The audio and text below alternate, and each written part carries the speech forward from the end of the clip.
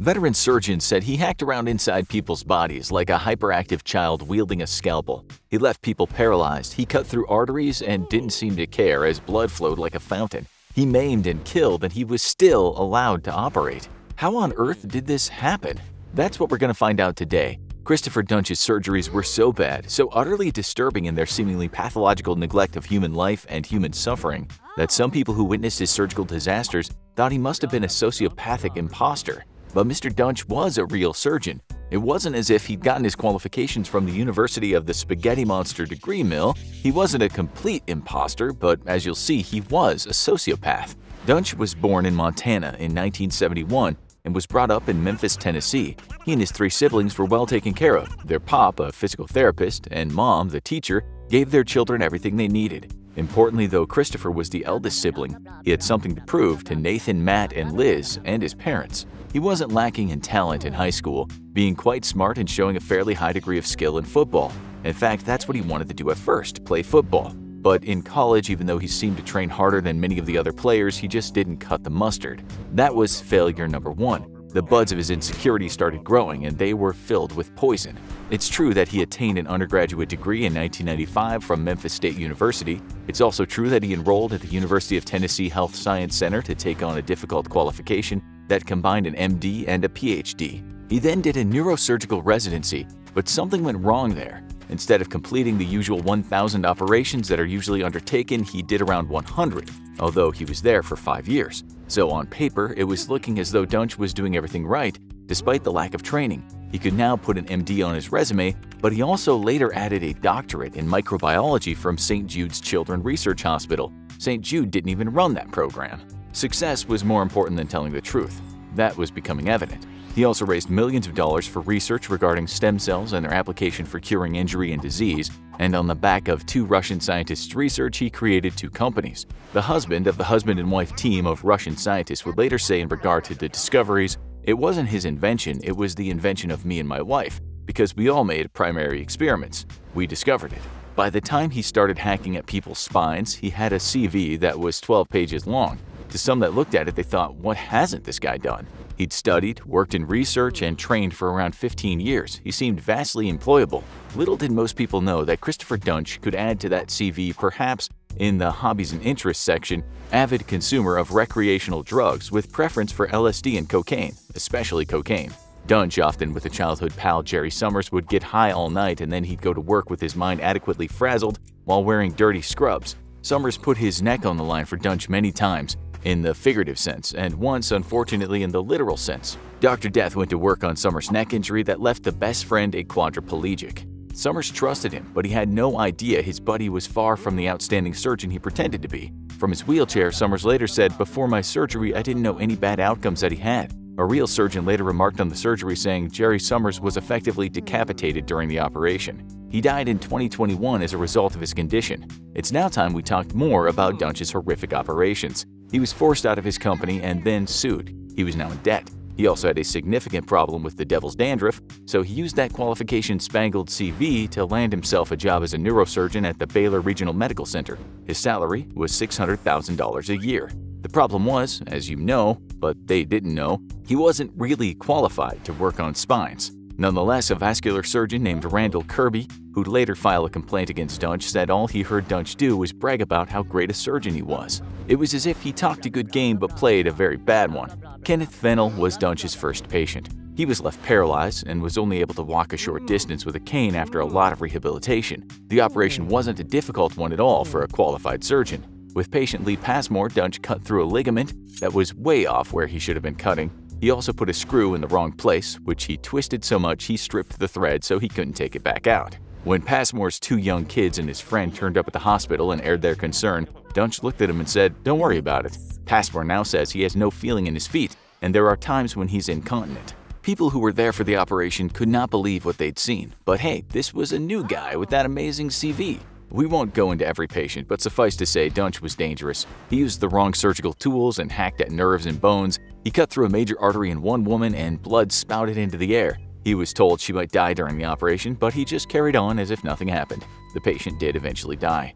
Something like this might happen once in a lifetime for a surgeon, but it wouldn't happen a few times in such a short period. People can die during surgery, but not usually as a result of total absolute negligence. To onlookers in the operating room, Dunch seemed about as skilled at surgery as you would be after watching a few YouTube videos on spine surgery. He was accused of being drunk on the job, but when his blood was tested for alcohol, he passed. Still, a friend later said that Dunch would party all night on booze and cocaine and then just waltz into work to perform possibly life-changing surgeries. She said, "I thought it was pretty amazing that he was even able to get to work the next day, like he wasn't scared. How did he not get arrested or at least fired then and there? That's the big question, and it's now one a lot of Americans are asking since they don't want their bodies ruined by a crazed surgeon."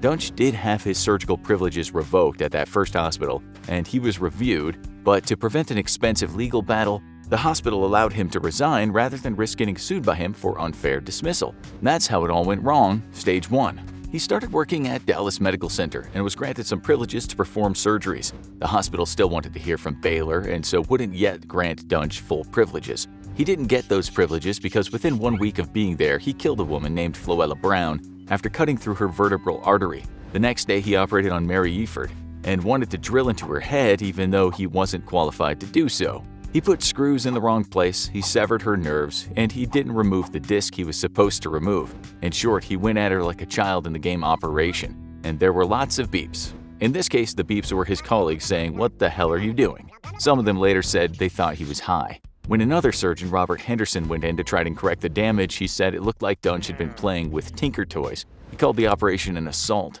In fact, he was so shocked at what he saw, he said this man has to be an imposter. No surgeon in the world, the entire world, could make a mess like that. Nonetheless, since Dunch was only there on a temporary basis, the hospital didn't have to report him. That could be a hassle, so Dunch just moved on. As you now realize, while he is the outright villain of this story, some blame can be put on the hospitals too.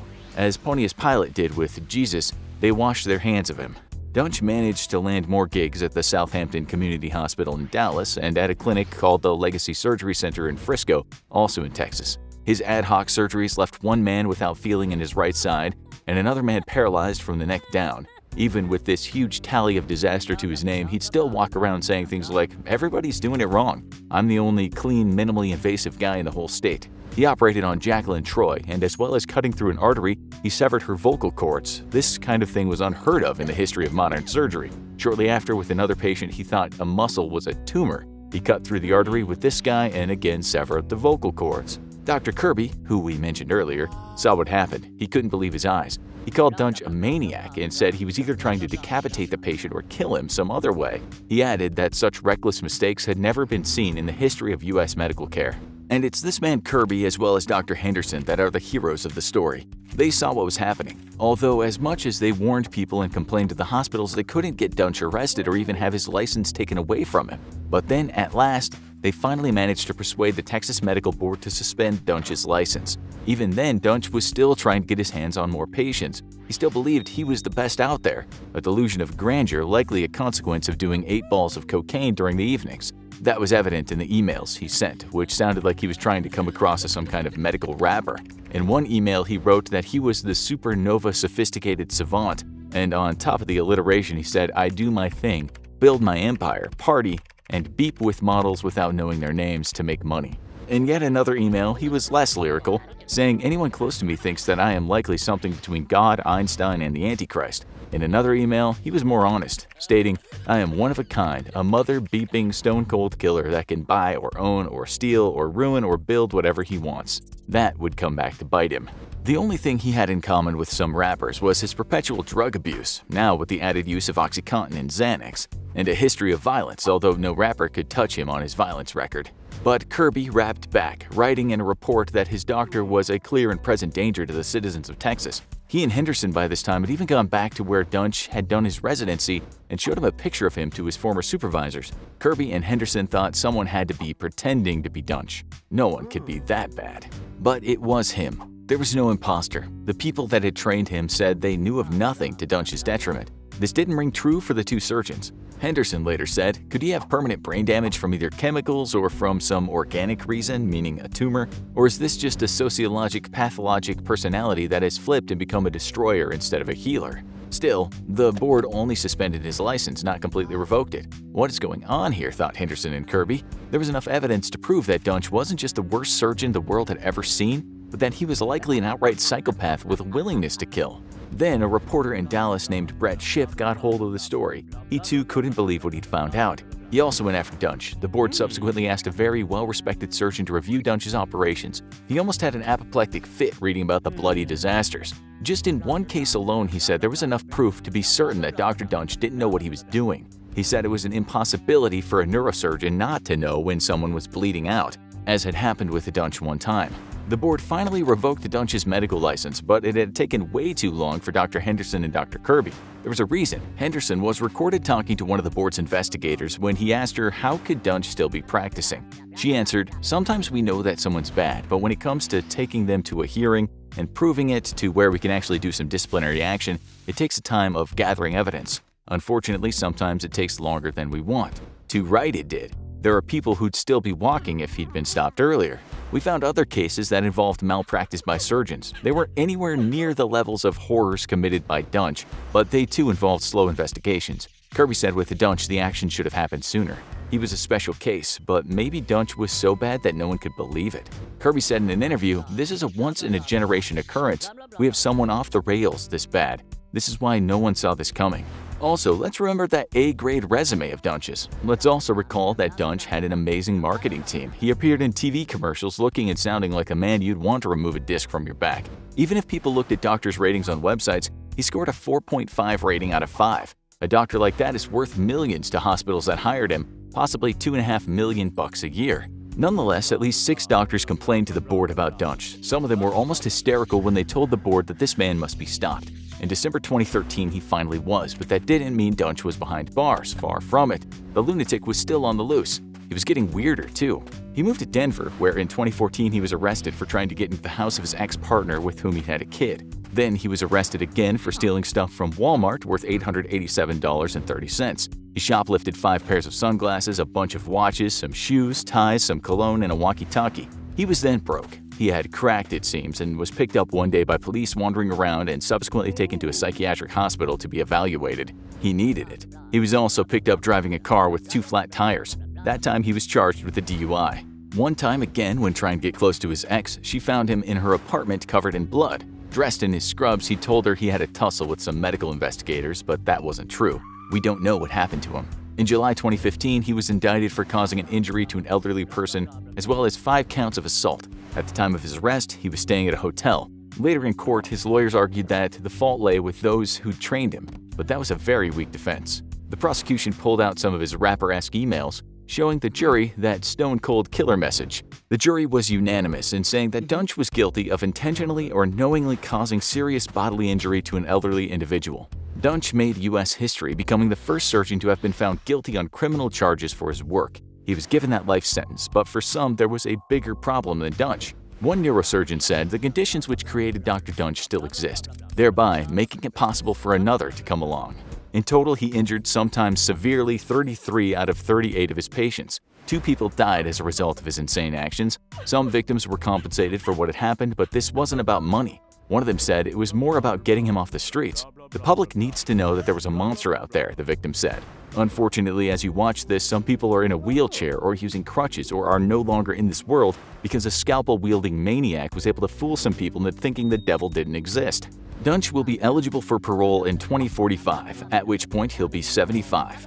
Now, you need to watch What If You Wake Up During Surgery, or have a look at Doctors Do the Unthinkable, removing the wrong body parts.